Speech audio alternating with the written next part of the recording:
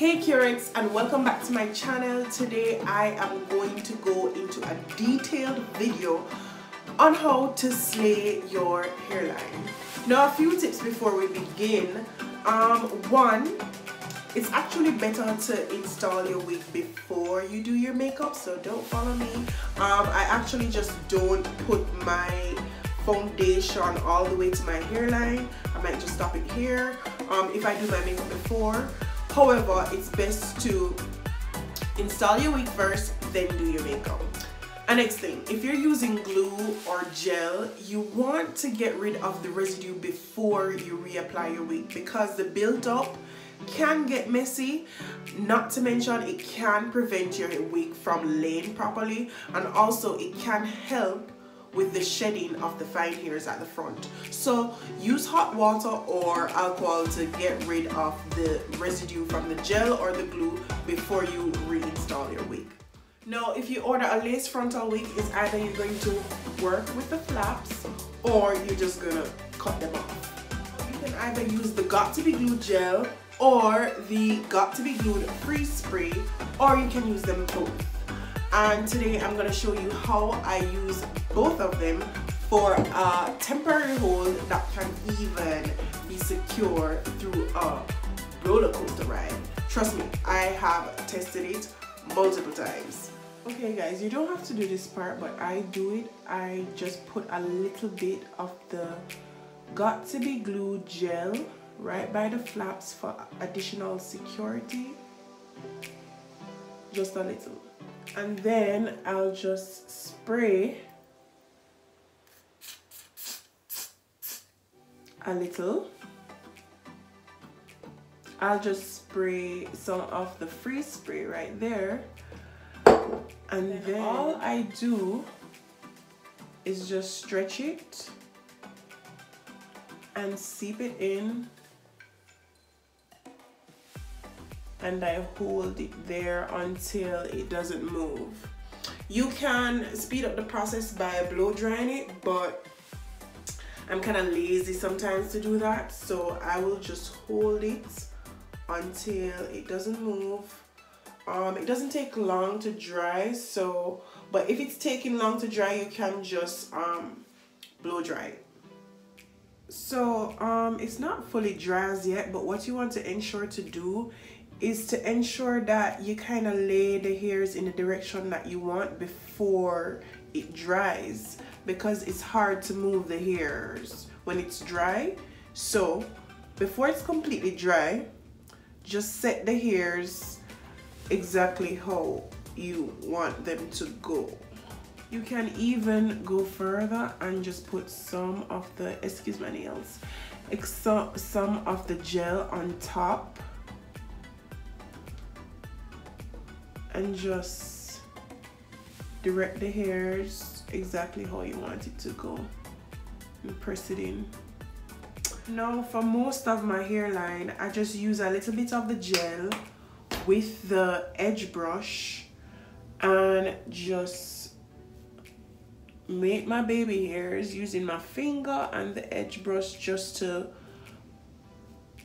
put it in the direction that I want it to go.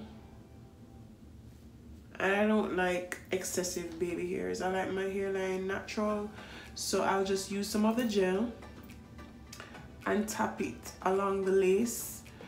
Don't let it go too much onto your skin, like right here, because it will leave a shine and then you have to try and get rid of that shine.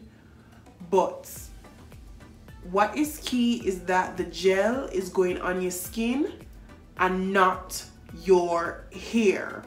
So you need to bring it above the hairline.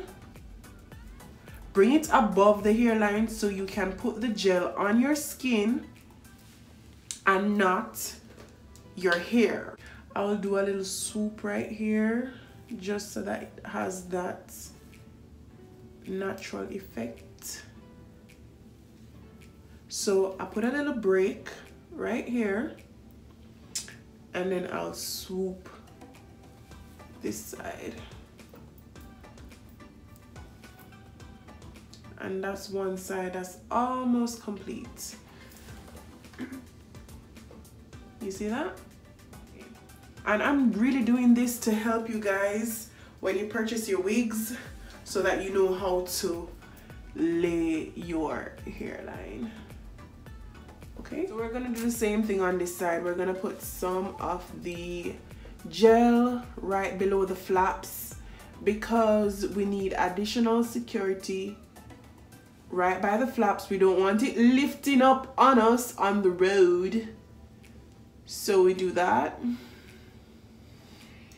Then we're just gonna use some of this freeze spray, and you can use the freeze spray alone and do this, but for additional security I like to add some of the gel, but the freeze spray works just as good. And now we're gonna pull it so that it's flat and just place it like that and hold it down. Now, as you can see, my hairs are looking a bit messy right here. So what I was trying to explain on the other side, try and direct the hairs where you want them to go while you're holding it down, so that it dries in the correct position. Alright, so let's hold that down, push that down. Any little hairs that you want to push to the back, just push them to the back from now and just press that down. Let's get that out the way. Try and hold that down. I burn, so let's get rid of some of that. I think that's good enough. Now, if your wig is properly customized, like a Kure Kosmo wig, it should be this easy to install your lace frontal wigs with a temporary hold. As you can see, I'm just going along my hairline with the gel and the edge brush, and literally that's all I do to lay the rest of my hairline. Yeah, let's get into details with making the baby hairs. You don't want to pull down too much hair, and you don't want them too long either. And when you brush them down, just make a break and swoop it, right? Like that. I'm kind of a perfectionist, so I'll go in and make sure that it's properly laid.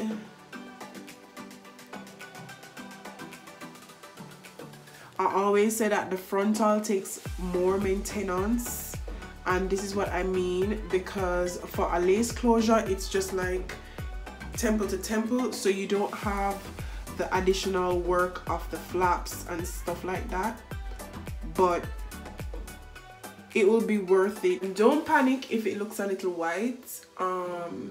It will dry clear. Just don't put a lot of gel, and that will prevent that from happening. For the center, I will just kind of tap the gel by the edge of the lace and just push it back and make sure the edge of the lace is laying flat.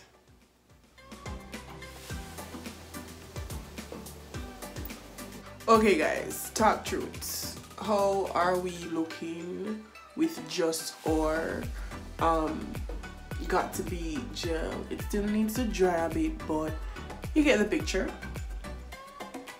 If you do see a little sheen from the gel, you can, when it's dry though, you can use your powder and just tap it out, because there was a little sheen here, but I got rid of it with the powder. And ladies, that's how I install my lace frontal wig using the Got to Be Glued gel and the freeze spray. It's a temporary hold, but it can last like 2 or 3 days. However, I just remove it with water or alcohol by the end of the day because I like to sleep light. So thanks for watching, and remember to like, comment, share, and subscribe.